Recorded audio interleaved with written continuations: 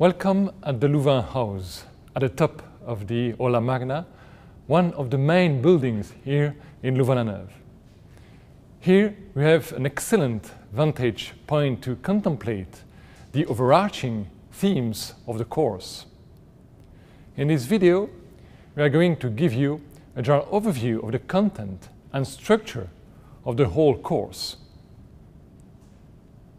The first chapter, which is available to you now, provides an overview of some preliminary issues. We'll look into the history of IHL, as well as its relationships to two other branches of international law, namely human rights law and the jus ad bellum. In Chapter 2, we'll examine the sources and subjects of IHL, where to find that law, who makes it, and who is bound by it. IHL is a specialized branch of international law. Therefore, the main sources and subjects of IHL are the classical sources and subjects of international law. This means that treaties and customary law are the most important sources, while states, as well as international organizations, are the most important subjects. As the sources and subjects of international law are examined in depth in the University of Louvain MOOC on international law, we'll focus on the special features of IHL in relation to this issue. In particular, this entails an examination of the legal position of armed groups. The inclusion of armed groups in the study of IHL is becoming ever more important because today classical international armed conflicts between two or more states are relatively rare in comparison to what we call internal or non-international armed conflicts, which are contested by a state and an armed group or between armed groups. In Chapter 3, we'll consider the scope of application of IHL. IHL only applies in armed conflicts. This obviously raises the question, what is an armed conflict according to IHL? But answering that question is not enough to identify which IHL rules apply. The extent to which those rules apply depends upon whether the armed conflict in question may be qualified as an international armed conflict or non-international armed conflict, or to use abbreviations, whether it may be qualified as a NIAC or a NIAC. These qualifications may seem straightforward to you, but in fact, they are both extremely important and very complex. For example, how should we qualify a series of terrorist attacks conducted on the territory of one state by groups based, trained, or funded by other states? What about the conflict in Syria and eastern Iraq involving numerous rebel groups, including the so-called Islamic State, the governments of Syria and Iraq, and a number of foreign states? Complex questions like this also arise regarding the geographical and temporal scope of application of IHL. How far IHL applies from the battlefield, and how long it applies after the hostilities? We'll try to answer these questions in the course. A third essential question is, what is the content of IHL? What limits does the law place on the conduct of the belligerents in armed conflicts? Generally speaking, as we'll see, IHL is the result of a delicate tension between two major preoccupations. Military necessity on one hand, which means that belligerents must have sufficient freedom to actually fight the war.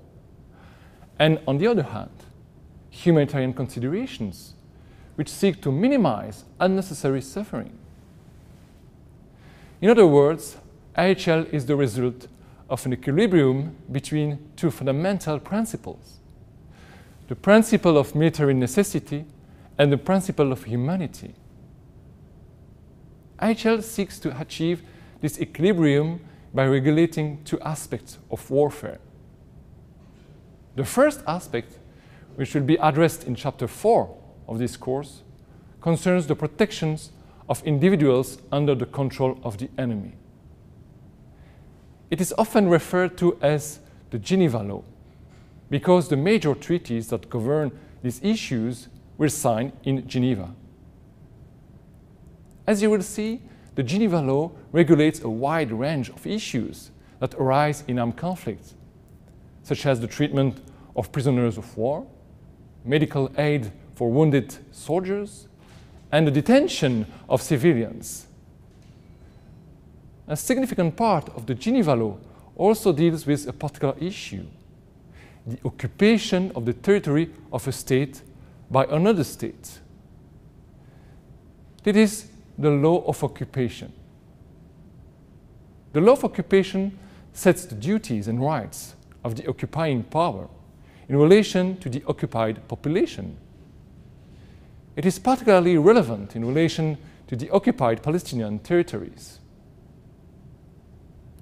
The second part of IHL, which will be examined in Chapter 5 of this course, concerns the actual conduct of hostilities.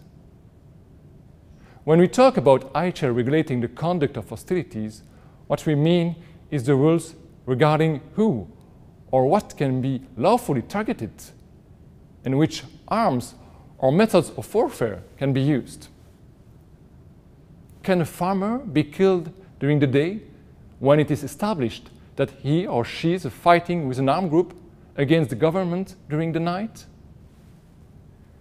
Can a school full of children be targeted when the commanders of the enemy armed forces are there?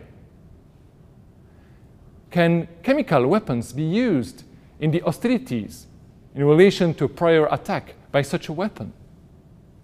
All those issues and many more are regulated by the part of IHL which deals with the conduct of hostilities, and which is classically called the Hague Law. This is because, as we will see, it is mainly derived from treaties adopted in The Hague. Finally, you may also wonder, what are the legal consequences in case of violations of IHL rules?